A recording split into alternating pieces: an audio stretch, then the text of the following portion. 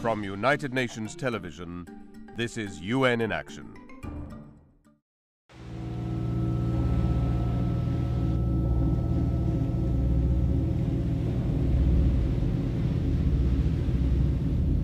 A puzzling sight on Trinidad and Tobago's southwestern coast.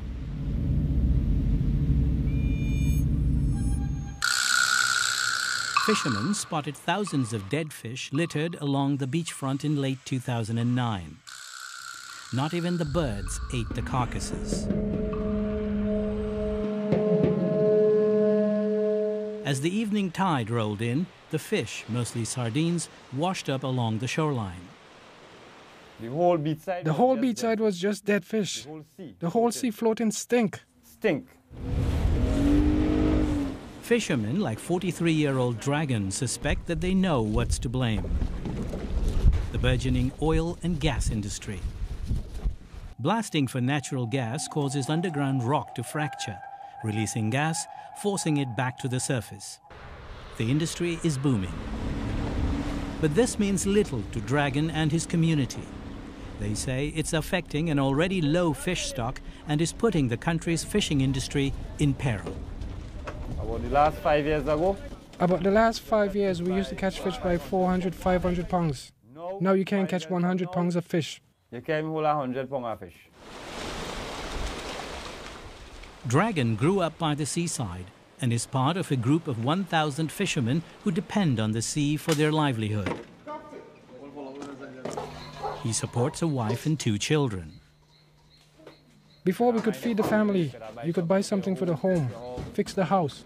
Besides blasting for gas, fishermen here also believe that leaking marine oil rigs contribute to the problem. 22 years I work. 22 years I worked outside as a fisherman.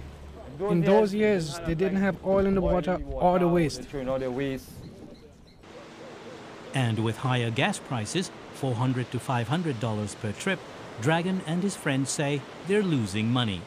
Livelihoods are very important to us.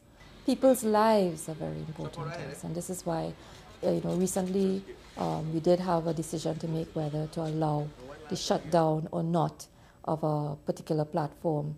Former Minister of Trinidad and Tobago's energy sector, Caroline Sipersad Bachchan, says that while she has no specific knowledge of why the beaches were packed with dead fish in 2009, accidents do happen. Our state-owned companies, they have some aged infrastructure, so we've had several leaks. But she says the country is committed to ensuring safety of the water and the fishing industry. If there is an issue, then we do not take the risk. We prefer to shut down, and that has been happening currently throughout all our operations. There are many areas that we have shut down because of health and safety risk. But even if this problem is solved, there's another challenge for local fishermen. They complain that deep-sea trawling cuts into fishing grounds once available to them. Fishing for shrimp, deep-sea trawlers erode the seabed, wreck nesting areas, and drive bands of fish to new feeding spots. If trawling continues at its current rate, the world's oceans, according to a UN report, may be completely stripped of fish in the next 40 years. And for Dragon, who's spent his lifetime fishing, it would be a huge blow to his family. The fish not staying, they're moving. That is a killer to the sea. Protecting the ocean and fish stocks worldwide will be on the agenda of the upcoming Rio+20 summit. But for now, Dragon and his buddies continue sailing the sea in search of fish. It's a matter of survival. That's all they know.